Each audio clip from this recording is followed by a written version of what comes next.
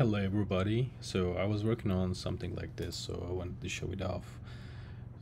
It's just a little bit of setup with the Vellum setup in it. So I ended up creating something like a mommy kind of effects. So I just wanted to share my setup. Yeah, let's check it out together. So first of all, I have our test geometry, Crag. I unpacked it and give some subdivision because I wanted to make it look like more smooth. For my setup, I just didn't want like this little guy over here, like the the whole handle for the axle. First, I freeze on the frame 1, and yeah, the whole setup. So I put it in the loop, so this way I can do my iteration for like each part. On this corner here, so I just have like a little bit peak and just a box. So because I will use only the bottom side of the box, so which will be my grid. So you can just use a grid, but it's better to use a box because like if you have if you need to use like a loop like this, so like you will have the grid from the bottom of every piece of geometry. So like if I come here, so if I go with like every iteration, so you will have like exactly the same for them all, right? And then I give him some subdivision because so it can be more smooth, it's better. And I copy like many times, so I give like 100 copy and it's all packed, so this is why we don't see anything. The reason I packed that because so I need the ID number, so this way like they will be individually 100 points, like you can see here. So this way, so I can give the ID for the PT num, so this way I will have my ID. Let's bring it here. Where's the inspector? Yeah, if I go to my like inspector, so I can see all the IDs over here. The reason I pack, so that's another reason over here, because I put in the loop again. So let's visualize it like this. So I want to have every individual pieces. Because I created a mult data, so you can give any data. So basically I'm using the fit function and creating some random ID numbers. So these numbers were working better for me, so like it might be another number for you, so I don't know, so it's good. So then I use attribute promote to change my mult function to the detail, because so like if I select this and go to detail, yeah, so it gives me like a -3. So the reason I'm doing this because I will use detail function for my rotation. This is I give like a 2 rotation, so it will create like a random rotation. At the end I will have something like this. Yeah,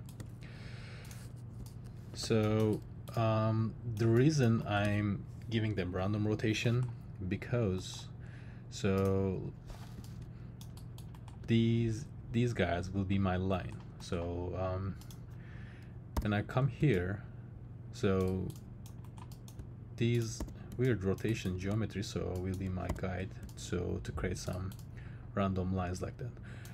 Actually this is the only important thing for the setup, so because like the creating those lines was only the important part.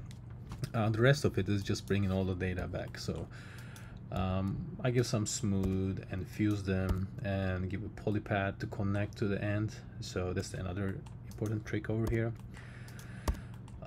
And I did the same technique here over here too, like again the same, I use mult function, but this time I'm giving a fit function between 1 and 1.1, so I use the same technique over here because in here I want to change the uniform scale a little bit, so this way some lines will be a little bit ahead of them. Let me crank it up a little bit, so I don't know, maybe if I do like 5, yeah, you can see some lines going up, some lines going down, so like this way the lines will not, you know, stick each other. So, and after that, just a sweep node to make it ribbon. So, alright, let's bring it and see the whole geometry, like how our guy looks like. By the way, I'm using M3 processor, so like it's crazy fast. I really love it. So like if anybody has a question about it, so I can give all the answers. So even though my stupid laptop is better than my work machine from work. So anyway, so and here I'm bringing the original geometry here, and I'm using VDB from Polygon. So on my scene, so like this kind of voxel was good, but most probably if you have like a bigger scale of things, so maybe it will not work for you. And then I'm using the bonding volume point from vertices only.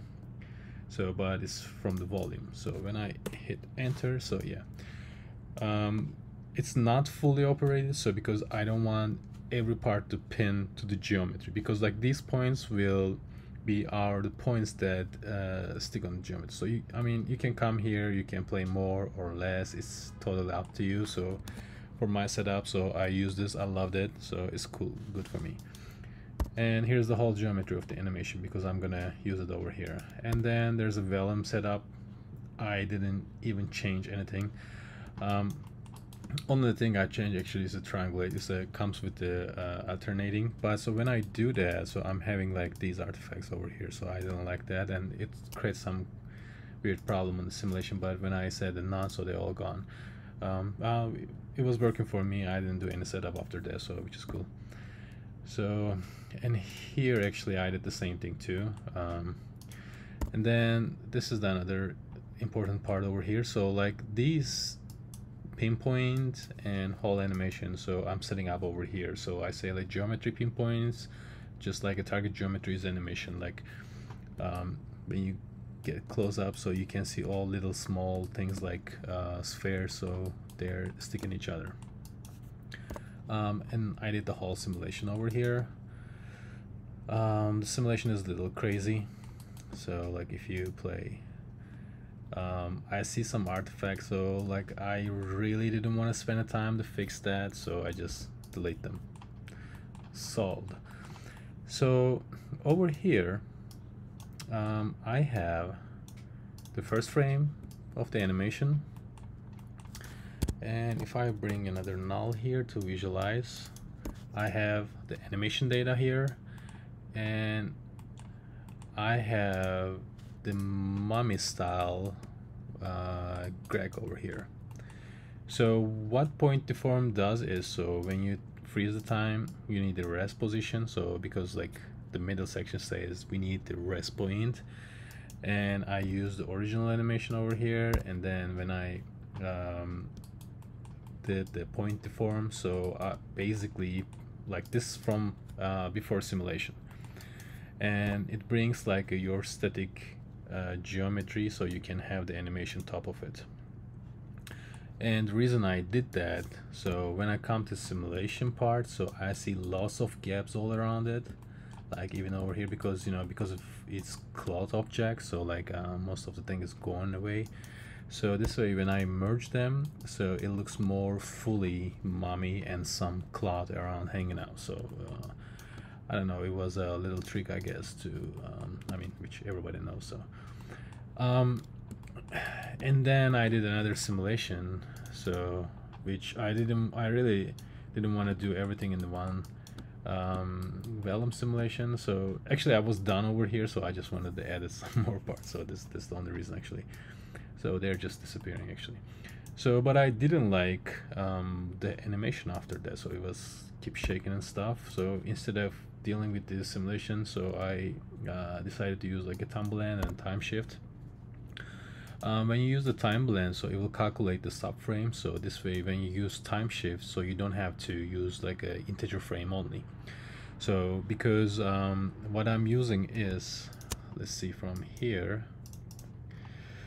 so what I'm using is on frame 245, I'm on the same value, but frame 300 I have 275, which means 25 frame missing. So if you use integer frames, so your animation will acting up a little bit, so you will see like some frames jumping because you will see like 266, 267, 268, so like that. But if you turn off the integer frame, so your frame will be floating right now, like but this is the reason you should use time blend, because it's calculate subframes. So and then I brought them back all together, and that's it. Let's watch again.